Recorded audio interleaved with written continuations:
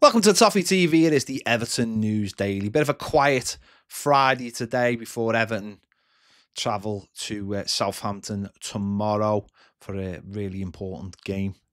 Really important game against the Saints. There has been some images today, though, of Everton training at Goodison Park yesterday. What a fantastic treat for the fans that were there, with obviously time ticking away now for Goodison Park before the move to the Everton's new stadium at Bramley Moor Dock. And some more details have emerged today of things that look like they will be happening at the end of the season.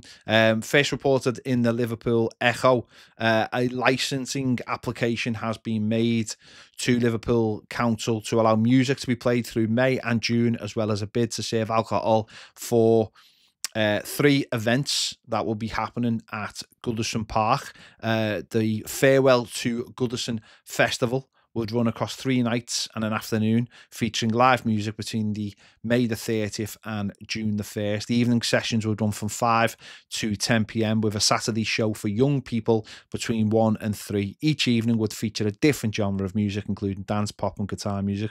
Under the plans, the ground would be vacated by 11 o'clock. The club has sought permission from the council licensing department in a similar way to the way Anfield has the concerts, at Anfield during the summer. Obviously, you need Taylor Swift there this summer gone. And obviously, similar to what we saw when Tony Bellew fought in 2016. Everton have requested a limited license to permit the sale of alcohol, playing of live and record music, film and performance of dance on a total number of 3 days between May the 19th and June the 2nd, to allow for concert events, and it will be licensable activities would only be permitted between 11 a.m. and 10 p.m. obviously because of the location. A letter was sent from Everton in the community's neighbourhood manager Sarah Atherton to make the events a reality. A 20,000 seater stand and a stage will be built to host the 3 shows in the front of the Goodison end. It's thought the junior event would be a smaller capacity, and Miss Atherton wrote, a rare and unique opportunity to experience an event of this nature at Goodison Park. A series of public meetings regarding the proposals were held in July with residents around Goodison Park to inform them of the planning. So Everton obviously want to do more than just have, the last game against Southampton. It's going to be the day after the FA Cup final, the second to last weekend. Obviously, we hope it's a really joyous day, and hopefully it doesn't really matter. Obviously we want Everton to win, but obviously we hope by then the game itself, it doesn't really matter, and it'll be what happens after that game. But of course, to cram in over 100 years of memories of the stadium, would take more than just one day for a lot of people. I'm sure that after the game, my feelings is I'm sure Everton will be looking for an early kickoff on that Sunday, like a 1 or a 2 o'clock, so that maybe the ground can be open afterwards, and alcohol maybe could be served after the game, so people can enjoy it and just sit in the ground and just take it in with the people that go to the game, because I can't imagine anyone will want to leave that game early. I don't know. I don't know. But I'm sure we're all looking forward to that day, but at the same time, not looking forward to that day. So having an extra event on, or an extra 3 events on for more people, and for people to be able to come in on a non-footballing day and be able to enjoy the game. Because let's be honest, if there's no football, I'm sure it would just be great, wouldn't it? It will give people something to look forward to as well as the football and non-footballing day. And I'm sure there'll be other events before that as well that Everton obviously haven't revealed yet. We'll have to wait and see on that. But it could be a very special occasion, those 3 days. So I imagine those things will go ahead. I can't see there being any, I can't see anything stopping them with the fact of it is such a special event, and the fact that basically everyone has to be out of the ground by 10 o'clock. Or basically all the drinking has to be stopped by 10 o'clock anyway. So we'll wait and see. And when we get more news on that, we'll let you know, and also let you know how you will be able to get tickets for those events.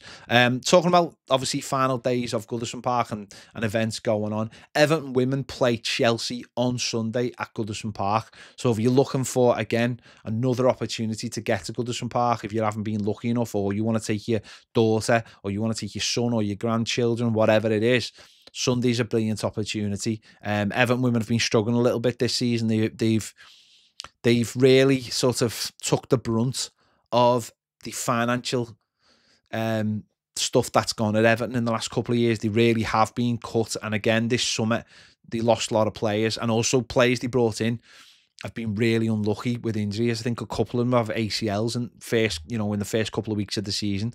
So, if a big crowd could be there on Sunday to push them on, that would be massive for them, because they're at the other end of things, and they don't have the massive contracts, and they have really been struggling. Whereas Everton, obviously the first team, that's where all the money's going to go, and we've managed to still get deals done and sell players. But for the women, it really has been tough. So if you fancy that one last trip, or the first trip for someone in your family that's never been and has been desperate to go, this is a great opportunity to go to Goodison Park for one of the last few times. Other games over the weekend: Everton under 21s are playing Stoke tomorrow in Premier League 2. The under 18s will be playing Derby County at 12 o'clock as well.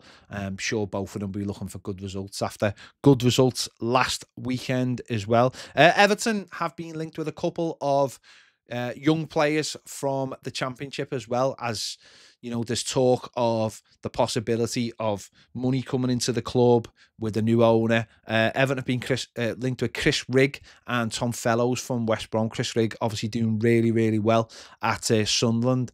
And apparently the in there is, listen, this player has been gathering interest from lots and lots of big clubs from all over Europe. But the in there apparently is Jordan Pickford, who was made well known of the player 3 or 4 years ago, and he could be the in, possibly. Listen, it'd be tough to get him. Sunderland are doing really well. I think they're top at the moment, and they're going for the Premier League. So for him to leave would take a lot, and it would take somewhere where he would be straight into the first team as well. And there's a clear idea of what his future plans is going to be, but apparently that's the in. And Everton also, as I said, been linked to Tom Fellows, a little bit older. I think he's 21, doing really well at West Brom as well. So they would be great options for the attack, and maybe that right midfield spot, which has become a little bit hard to fill, let's say, or the players who have played in that position haven't really took their chance as such. I'm sure Jack Harrison will be starting tomorrow. And if you want to know more of my team, the Starting 11 show is out now, so go and check that out, as well as the match preview